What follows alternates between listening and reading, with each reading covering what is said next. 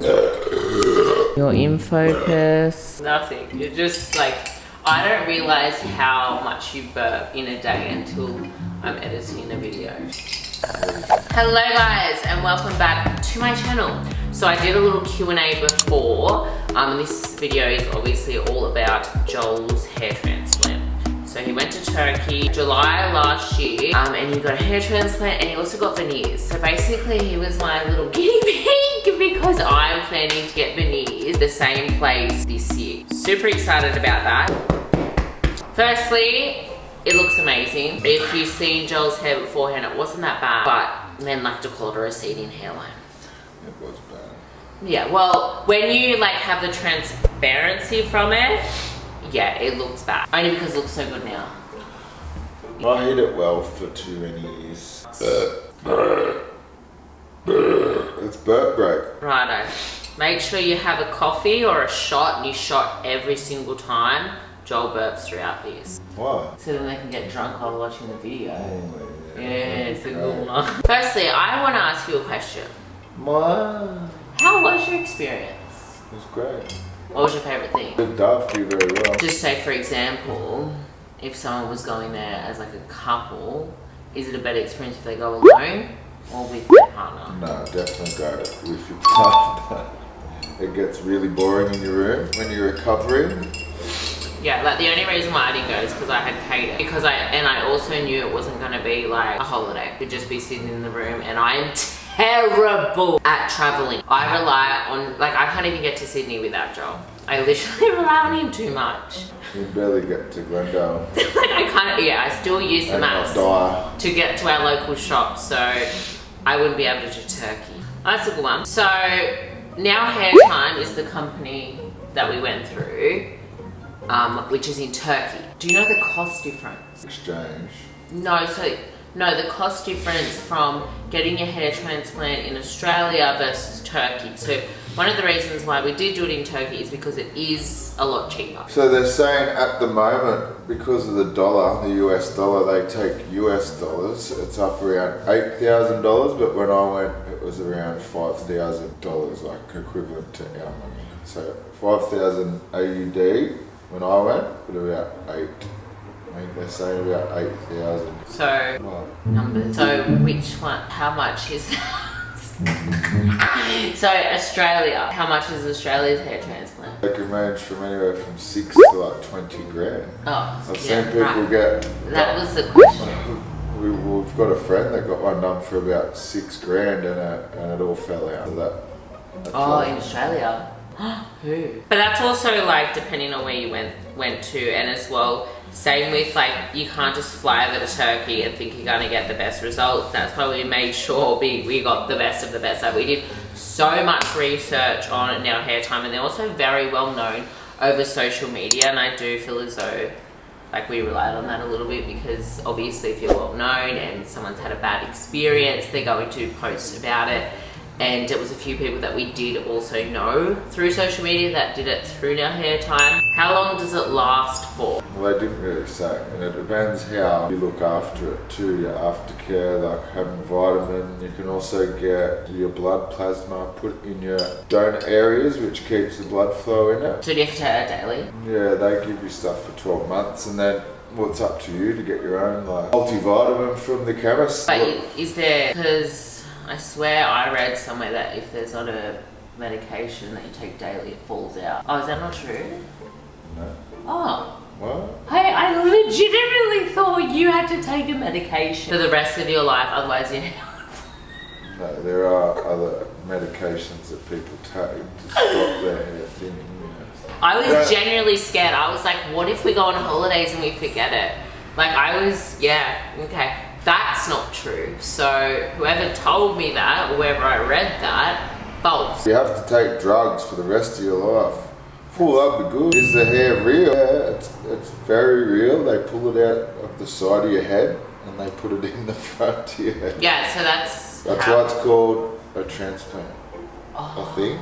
Yeah. Actually, get a hair transplant from anywhere. So you've got lots of hair on your back, they can pull it out of your back and put it in your head. A lot of guys when I was there were getting their beards done, all their beards. And what? putting it in their head. Pretty sure they were pulling it out of there. Some of them got their hair transplant and like a beard done as well. Was it painful? Fucking oath, it was very painful. Anesthetic they put in your donor area and in the transplant area, like kills. If you've ever bumped your head and split it open and you needed a few stitches, the anesthetic that they put in your forehead, imagine that like 30 to 40 times all over your head. But the actual transplant, once they've done that, you cannot feel it. So how long is the procedure? Yeah, I was in and out in 3 hours, I'm pretty sure. So did you have to literally just lay there the entire time and they would just... You lay down face first. So we're on like a massage table with your head through a little hole. And they pull all the hair out of the back and sides of your head. Not all of it. It's like every second follicle gets pulled out over that whole space. So you can't notice it now that I've had any hair pulled out. And then they roll you over. And then they put more anesthetic all in your donor area. And they put them in one by one. They stab a little hole in your head. Imagine. And they plant hair by hair. They'd have to have the best like concentration and just... Well, you've seen the video. They had like all their hairs on their hair and they were picking them off with a set of tweezers, and you've seen them jam.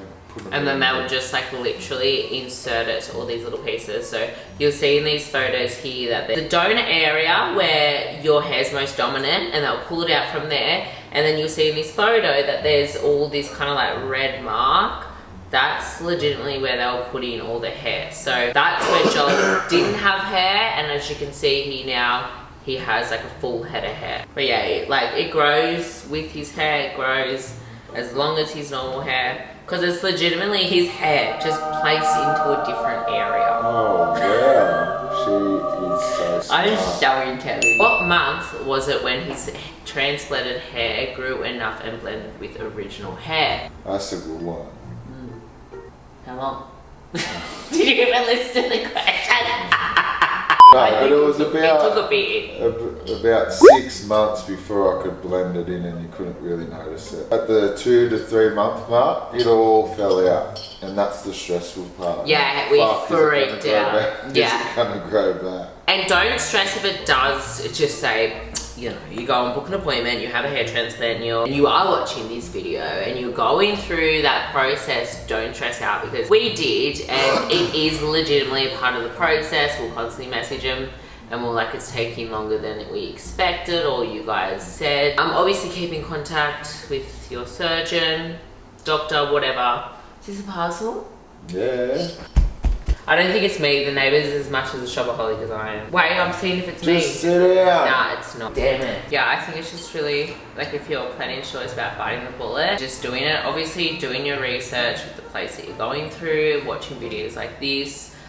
Joel had a really good experience with the place that he went with, so now hair time. Yeah, really do your research, because like what we said before, we've had a mate who literally got it done in Australia and all his hair's fallen out. So imagine spending all that money, going through all that process and that happening. I think as well with this specific bloke, he didn't take his recovery the best. Seriously? Seriously, yeah. I was like, help me with English right now. Well, that could have been it. You never know. And like, there's a lot of things that can affect it, like with the aftercare, and even other things. Excessive drinking, I think, could harm it. I reckon it could. Well, smoking does, but yeah.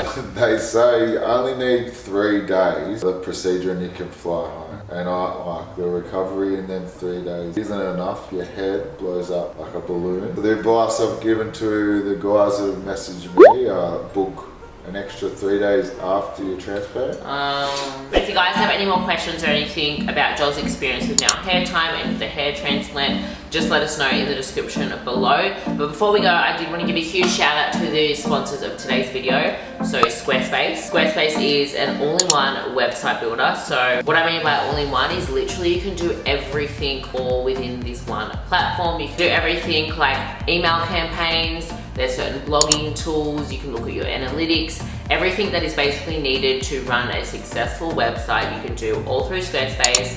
I've been using Squarespace for literally years now, and my website and our future website with a project that we're working on is all done through Squarespace. And I originally chose Squarespace when I first started because of how easy it is to build your own website. That's literally what they're known for, is the fact that you can do it all without having to fork out hundreds of thousands of dollars on a website developer. It is so cost effective. I highly recommend using Squarespace for someone who's wanting to run a successful online business, have a blogging page, a landing page, literally whatever it is, Squarespace offers it. I will leave all the information and the discount in the descriptions below, and I'll also put my discount code on the screen.